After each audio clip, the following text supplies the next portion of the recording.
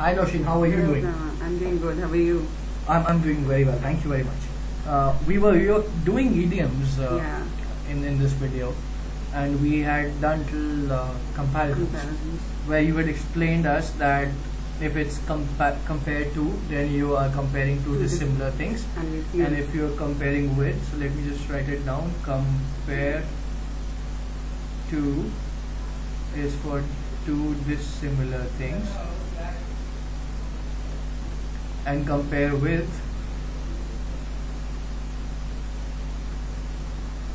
is for similar things. Right, so we are going ahead with I will continue doing the idiom list. Perfect. Now it's the list where we have two idioms. Okay. That means we have two prepositions there. So you have two prepositions we say which not are being used. Something like not only but also. Right. So it always comes this way. Not only X but also Y. A lot of students make mistake here, because I've seen a lot of people write she is not only beautiful but is very smart also.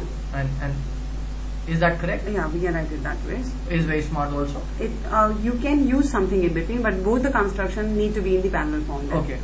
So she is not only beautiful but also smart. Or let's just say she is not only beautiful but is smart. So then she, but is smart, but is also smart. So but is smart would be wrong, but is also is smart. Okay, so this can be used together, as well as there can be a gap in it of something, and That's can be used again. Yes. Okay. Perfect. So you have to say what is the construction of the first part. That is, what is the construction of the first not only. Yes. So if after not only, so we always use it not only X but also Y. So not only X but also Y need to be in the parallel form. Not so if here we say X is beautiful, so Y has to be smart. Y. Yes. So yes. So if I say beautiful, it is an adjective, smart is an adjective. Beautiful is an adjective, smart is an adjective. But if I use, she not only is beautiful but also is smart. So in that case, my X is verb and Y is also verb. Yes. So whatever is X, it has to be parallel to. She is. No, she not only is beautiful. Let me just cancel this again. She not only is beautiful but also is smart.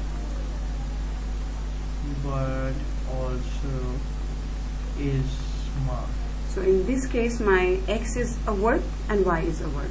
So this becomes a verb. Earlier this was an adjective. This becomes a verb too, which was an adjective. Right. Perfect. So can we go a little ahead? Yeah, sure. So with either or. Right. So similar case with either or. Yeah. Either X or Y. I must have either chocolate ice cream or carrot cake to complete. Perfect. Understood. Or great meal. Yeah. Right. So similarly with neither nor. Yeah. So here. So there are no rules. Again, they are you just have to parallel remember. because chocolate, ice cream, and carrot cake are nouns, and it's a parallel It statement. always has to be noun. It always has to be noun. Parallel, not necessarily noun, but parallel. Joseph could neither leave the house nor use the telephone. Neither X nor Y. Neither X nor Y. Again, leave is a verb, and use is a verb. It's parallel. Now both goes with and. So if you see in the first part there is neither, always look for nor. If you see either, always look for or. If there is not only, look for but also. If there is no but also, that means sentence is wrong. Yeah. Okay. Understood. Similarly with both. Always look for and. Yes. Yeah. If there is both as well as, that's wrong. Yeah. Both as well as is wrong, which is a very common, I think, error which they give. As well as is wrong. So this is very important. Kindly make note of this. Yeah. Both does not go with as well as. Only goes with and. Both and will go. Perfect. Yeah. So we say when given the choice, I choose both ice cream and cake. We don't say I choose both ice cream and cake also. Yes. That's also wrong. Right. So let me just put the both again on a sheet of paper. So you're saying with both only use and. Something like, give me an example, Nashin. I choose both ice cream and carrot cake. I choose both ice cream and carrot cake. So this is the right sentence. We cannot say I choose both ice cream as well as carrot cake. So let's take this. I choose both ice cream as well as carrot cake. This is wrong. Yes. And I choose both ice cream and carrot cake also. Ice cream and carrot cake Also. This is also wrong. Absolutely wrong.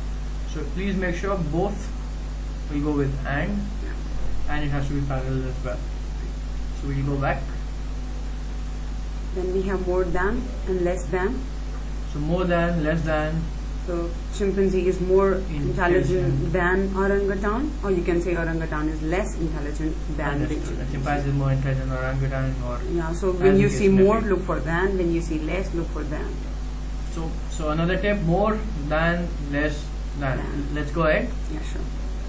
Let's go to the next slide, which is as versus like. As versus like. Very important. Right. So we use as when we comparing action. As for comparing actions. That means if you're comparing verbs, you always use as. Comparing actions. And we use like when we're comparing nouns. Like for nouns. So he did not vote for the Democratic Party as I did. I cannot say like I did. Right. Because like is I'm here comparing actions. I remember my middle school teacher once said that, remember, because A has an A and A action has an action. Yeah, you can so remember just remember that as will always go with actions. That's right. So something which I can thank my middle school teacher for. Her dress is like mine. So we're comparing here the nouns. Yeah. Her dress with my dress. Yes. So we can use like. Absolutely. So again, as is for actions, like is for nouns. You know, you see some sentences where they say just like, her dress is just like mine. So that just is just a redundancy there. Her dress is just like mine. So among 5 answer choices, you see sentences like her dress is like mine, her dress is as mine. So always go with, if you have to compare, choose between just like and like, go with like, because just like is redundancy. So this is redundant. Again, a very good tip from the master GMAT tutor. Okay, so as goes with action, like goes with nouns. Let's go ahead with like and such as. Yeah. Another very important. Yes, and GMAT is very biased with this such as thing here. Yes. So always whenever you have to say, for example, you say such as, you don't say like. Yeah. Because like means similar to. Yes. So we say the mule, like the donkey, is similar, is a close relative of the horse. Right. So what we mean to say is the mule, which is similar to donkey. Yes. Right. So we don't say as donkey, the mule as donkey. Absolutely.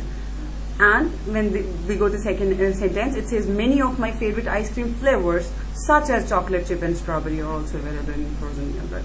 True. So we cannot say like chocolate chip, and so GMAT tests you on this. So what you're saying is, as is always comparing actions, like is comparing nouns. Yes. Like would also mean similar to. So if you have a mule like the donkey, that's a similar to kind of thing. Yeah. Such as is only for examples. Right. And no other such as? No.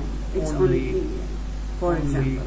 For examples. So please do not confuse yourself. Such as only for examples. If ever you forget, just remember the slide. Yes. And I hope it will be absolutely fine. We go to the next slide? Yes. Perfect.